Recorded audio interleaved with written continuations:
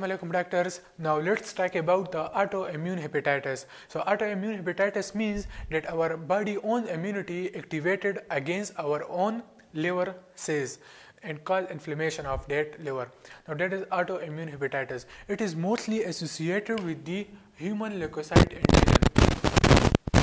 It is mostly associated with the human leukocyte antigen, and human leukocyte antigen, it is present in almost every cell of the body, and if there is slightly changes occur in this human leukocyte antigen, or we can say if there is any mutation occur in human leukocyte antigen, so our own body recognizes it as a foreign antigen, so our body make antibodies against those specific antigen. So that's the autoimmune hepatitis. It is most likely associated with the human leukocyte antigen, and it is present in almost every cell of the body. Their mutation lead to the activation of antibodies against it. Now autoimmune hepatitis, it is further classified into two types, that is type 1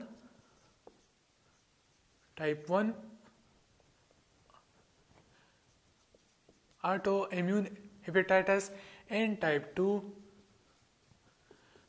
autoimmune hepatitis. So type 1 autoimmune hepatitis, it is more common in middle-aged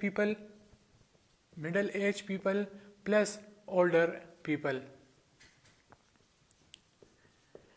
and it has some antibodies. It has some antibodies in the form of ANA SMA and AMA, that is anti-nuclear antibodies, anti-smooth muscle actin, and anti-mitochondrial antibodies. As if this is a liver cell, so there will be nucleus, there will be endoplasmic reticulum, and there will be mitochondria. So whenever antibodies produce against these hepatocytes, so these antibody, it is produced against this mitochondria, it is produced against nucleus, and it produced against endoplasmic reticulum. So it have antibodies in the form of ANA, SMA, and AMA.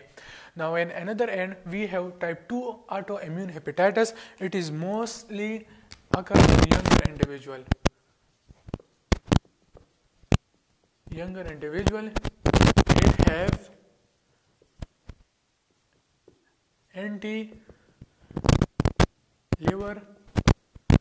kidney, microsome type 1 antibody.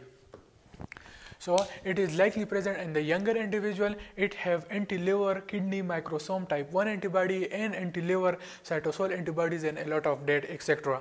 Now let's talk about the morphology. So if the in the morphology, you will find that there will be necrosis and inflammation and the involved hepatocytes. Along with that, there will be plasma cells infiltration,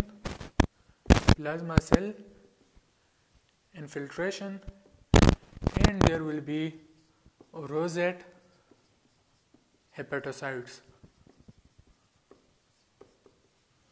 So students, it is all about the autoimmune hepatitis. I hope you will get the lecture. Thank you so much.